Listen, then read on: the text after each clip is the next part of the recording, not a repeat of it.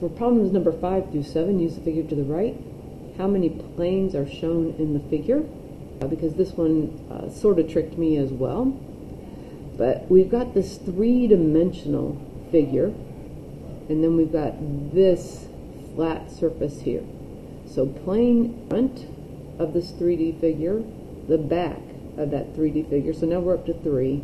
We've got both sides of that 3D figure, so 4, 5, but not the bottom of the 3D figure, because the bottom of the 3D figure is within plane A.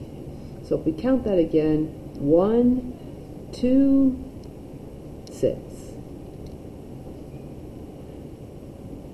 If we name 3 collinear points, it looks like S, X points on the same line.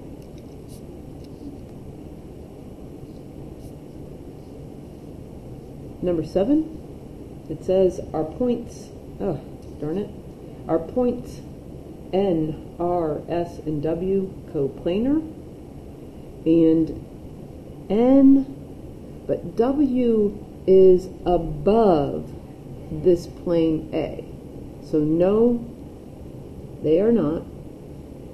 And then explain, we can say W is above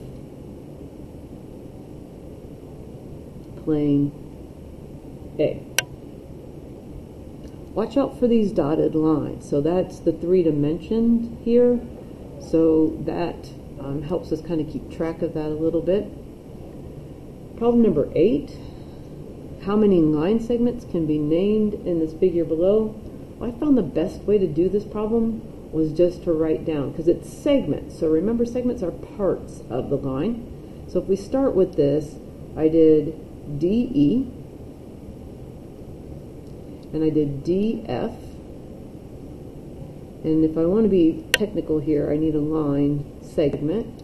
So we did DE, we did DF, let's also do DG. So there's 3 of them. So we already had that one. Boy, I'm trying to list them down. So then what we've got really is we've got EF and EG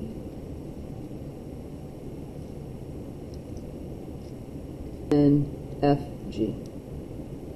There we go. Put the line segments above.